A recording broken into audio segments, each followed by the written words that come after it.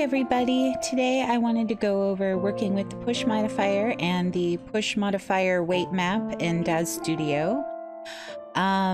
So we are just going to go ahead and get on into this. So as you can see, I've already created a little scene here. We've got a little fighting action going on. My intent here is to basically show, let's switch cameras real quick here. This foot making contact with her stomach in a way that kind of shows like a rippling effect or like an indent from the foot going into the stomach, just to add like a little dimension to how this looks. So the first thing I'm going to do is, for the recording, I am going to switch out of iRay and texture shaded even. I am going to go for smooth shaded while I'm working on this, just to help with usage on the computer, because I've got a couple different things going on right now. But so the very first thing we're going to do is, funny enough, I'm going to zoom in on her head, because when I add this stuff, it's going to do some crazy things, and she is going to pop right out of her clothes, which, since this tutorial is going on Daz, I can't really just have stuff flying all over the place or poking people's eyes out. So the very first thing that you're going to do is click on the figure that you want to apply the push modifier to. So in this case, it is this Genesis 8, which is this one right here. If I turn on the thing. And we are going to go to Edit, Figure, down to Geometry, and then right here you're going to see Add Push Modifier. And we are going to add the modifier, and we are going to call it Kick Ripple. And we're going to hit OK. Now the first thing you're going to notice, eek, she looks a little bit different all of a sudden. And obviously now you can see why I probably, moved away from down lower. Because at the moment, she's very swollen. Basically what it's doing is pushing all of the geometry outward. That's why it's called a push modifier. It can also push inward if you put it at a negative. I think we can all agree, though, that this is not something that we would want to apply to everything here. It would not be good. So what we want to do is we want to target a specific area or areas. So the next thing we're going to do, while we're still selected on Genesis 8 female, is go to Create and come down here to where it says New Push Modifier Weight Node. And we're going to click on that. You can leave the name, you can leave the label, make sure that parent to selected item, Genesis 8 female, is selected. If you don't see that, it's because this button is pushed. So you want to make sure that that is clicked, and then hit accept, and you're going to see that now you're going to have this down here. Now, what the modifier is going to do is make it so that you can apply or take away this puffing or sucking in effect on specific areas rather than all areas like we have it now. So the very first thing that we want to do is we want to get to our tool settings palette. You can click this button up here, which will pop it up. If that doesn't work, you can go to Window, Panes, and go to Tool Settings and pop it up. From here, you want to go down to where it says Node Weight Map Brush. Click on that. And the next thing we want to do while we are clicked on this is we want to click Add Map, where it says Unused Maps. Now, a couple things that I want to point out.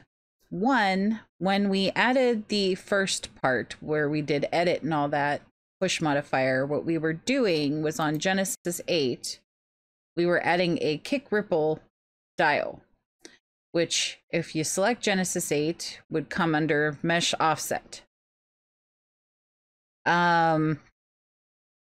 Now what we are doing is actually adding a weight map to that dial to tell it what areas we're targeting. So we're going to go back to tool settings here. I just wanted to point out.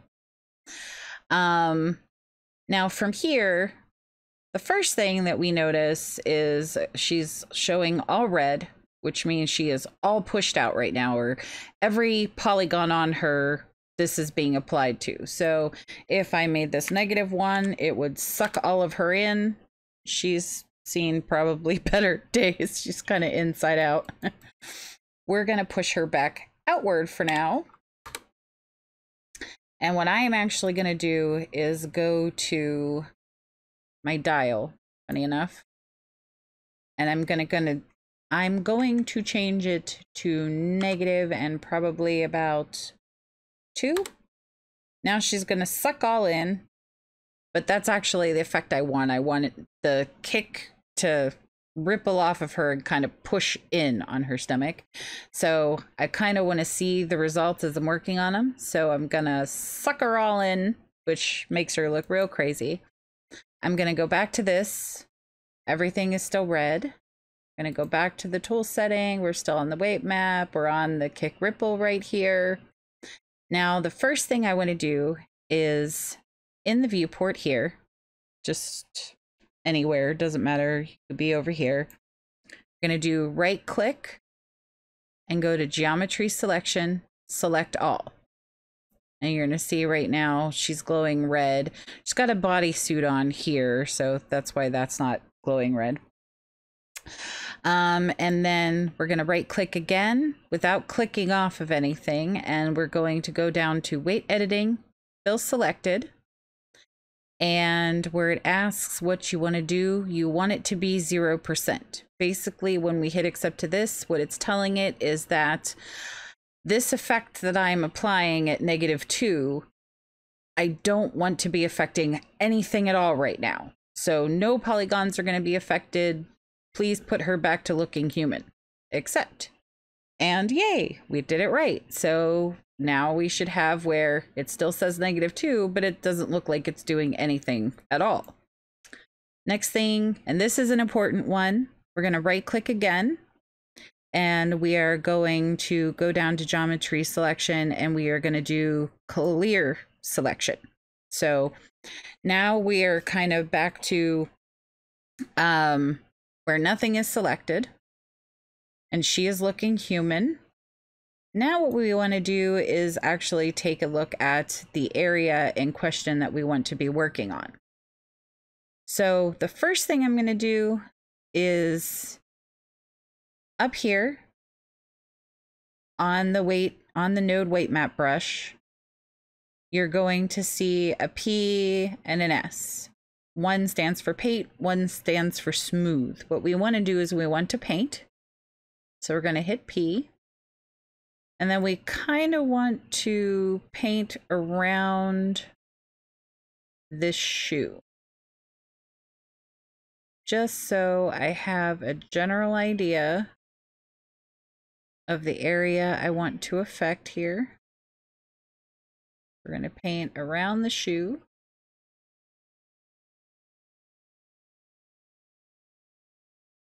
And get a nice kind of decent line going. In order to paint, you're just left clicking and dragging. I would assume that you can do this with like a Wacom, Cintiq, stuff like that. I don't know because I've never actually used it to do this. I've always used my mouse. I don't know why. So if you have any of those, like an Intuos or Graphite or Bamboo or any of that kind of stuff, this might be a little easier doing it that way.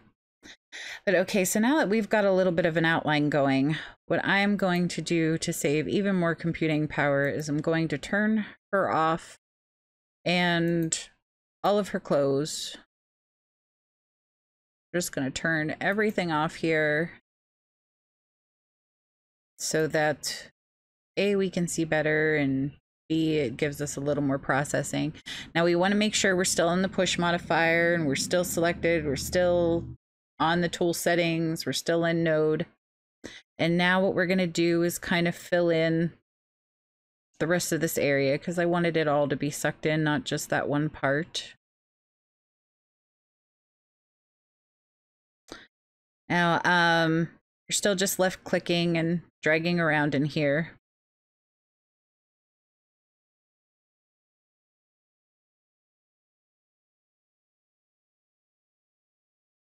If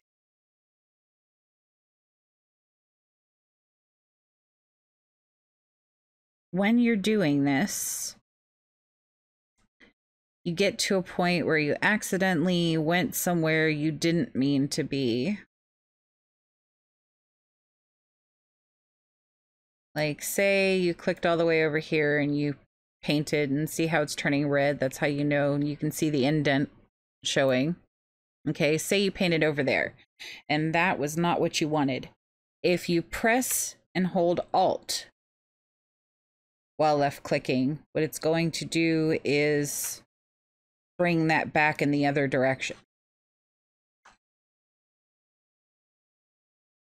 So that's a good way to fix if you do something like that by accident, hit a place you didn't want to hit. So we're gonna keep going here. We're gonna, right now she's kind of missing a belly button because I've really just done a job on this. On the other hand, the foot was covering the belly button, so I wasn't real worried about it.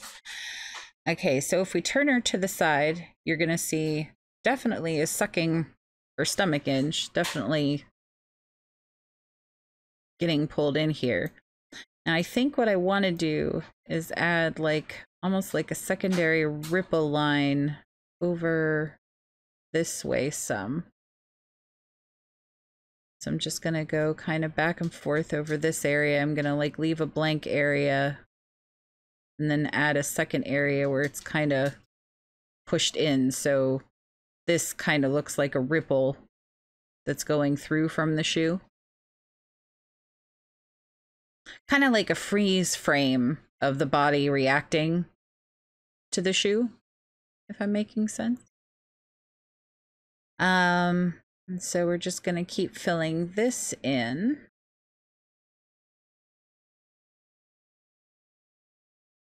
And okay, so we are to here. I'm going to press and hold Alt, and I'm going to kind of come back over this a little bit more to kind of get this a little bit nicer, the way I kind of was picturing it. Okay, and now I'm going to let Alt go again, and we're going to take a look, and I've got kind of like a ripple line going. I've got where the shoe is going to be. I've got this secondary place. Now what I'm actually going to do is I'm going to switch to smooth. Now I want to point out a couple things. First, there's a sensitivity dial here, so you can lighten or make heavier what you're doing. In addition to that, you can also change the inner and outer radius on the brush. So if I hover, I'll hover here. The outer radius is the red, the inner radius is the green. So if you want to make the area of either bigger, you would change these two numbers. The higher the inner radius, the kind of sharper or harsher the brush is. The lower the inner radius, the softer it is while you're going across things. And outer radius controls, if the outer radius is way bigger than the inner, again, it's going to be softer. If you pull it in tighter, it's going to be harsher. And if you make both bigger and bigger, you're going to get bigger areas. If you turn the sensitivity up, it's going to be harsher. If you turn it down, it's going to be softer. Kind of all do similar things. But so right now what we're going to do is we are going to click the S, which is basically going to smooth out some of these areas. So we don't want like harsh, lumpy, bumpy mess. We want kind of a soft, even So what this is going to do is look at the polygons and kind of take an average and just smooth, which is technically what the S is for, smooth, and just smooth this stuff out nicer. Which I definitely recommend unless you want, for some reason, a very harsh or very strong effect. And so we're gonna smooth out this over here. Kind of soften all of this up quite a bit. I'm going to turn it some, and I think I want to add some back.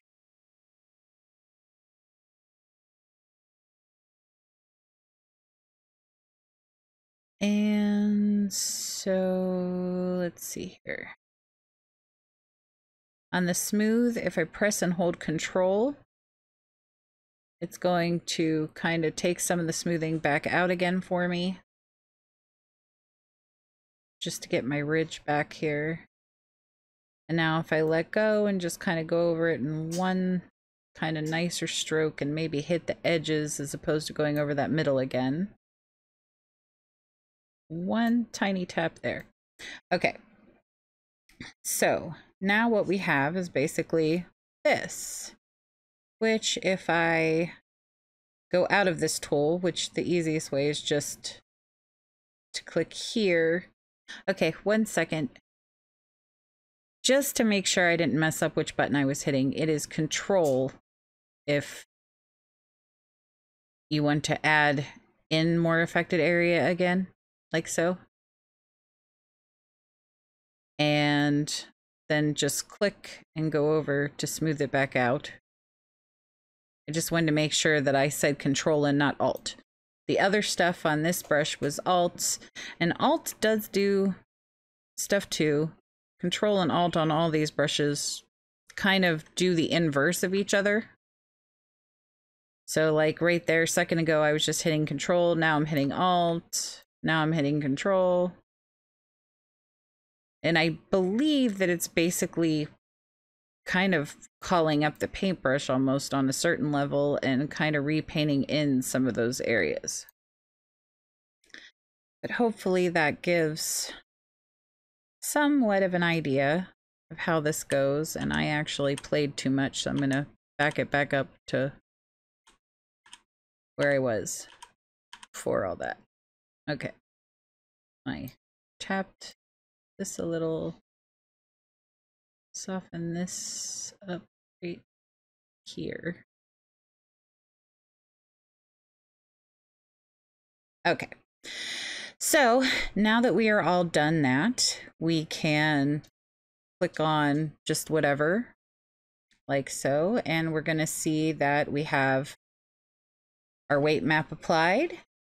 If we go to parameters and we click on Genesis 8 instead of the weight map, we can go to mesh offset and we can look at our ripple kick, and obviously we can dial that way in. I wouldn't advise going that harsh. We could push it out. Now she's going to look all kinds of crazy. And we are going to say that maybe about 2.5. We'll try that. We will turn on our other Genesis here. You can see there's the foot going. I'm going to switch our camera now. Kind of look at it from a different angle. And now you can kind of see how, okay, before and then after. We'll switch into iRay preview so you guys can actually see what it looks like with the renderer.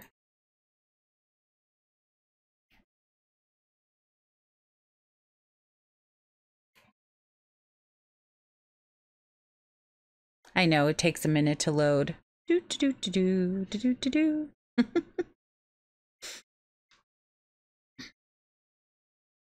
Sorry, I like to actually show the render just or at least kind of what the render looks like, because sometimes the stuff looks a lot different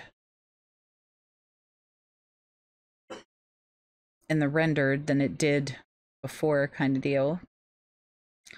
We can also go to the camera. Let's see, this is camera 2.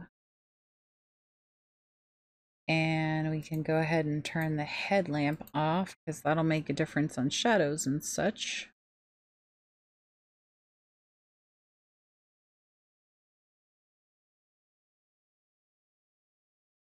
Okay, since I don't really have any lights in this scene, I guess we kind of need it on for right now. But anyways, you can get a sense of how this is looking. So you can kind of see that the foot is now pushing into the stomach. There is kind of this ripple line here and then one a little bit behind it. It's not super strong. We could probably dial it up even a little more than what we have it now. So we could come in here and, oops, go to Genesis 8. Don't need to hit the push modifier now. I could go in here and I could dial it up to, I don't know. Let's see what it looks like at 4. That's probably too much.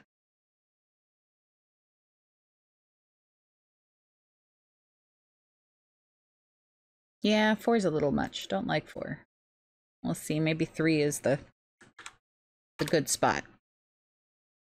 And if we didn't like something, like I'm not crazy about how this is up here, obviously I could go back and kind of soften up more up in this area to calm that down some more.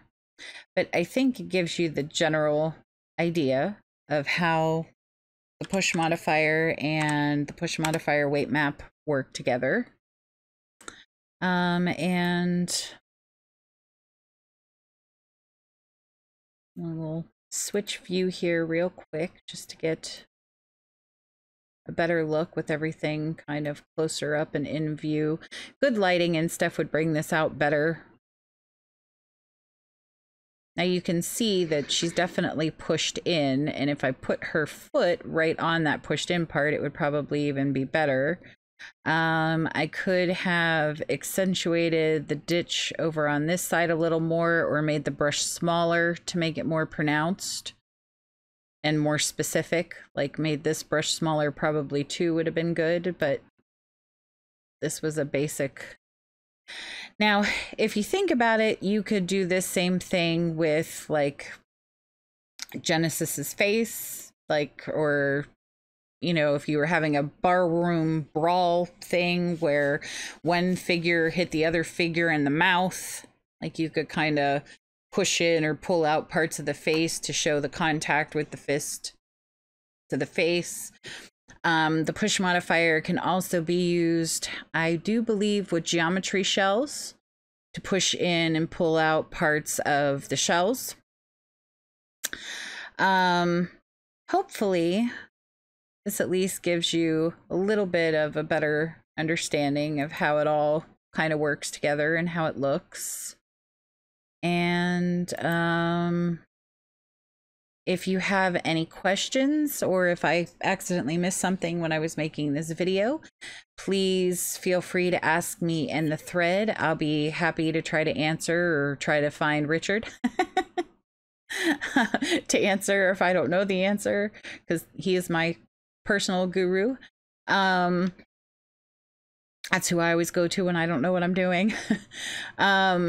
But if you have any questions whatsoever, please let me know. And I hope that you found the tutorial informative and useful.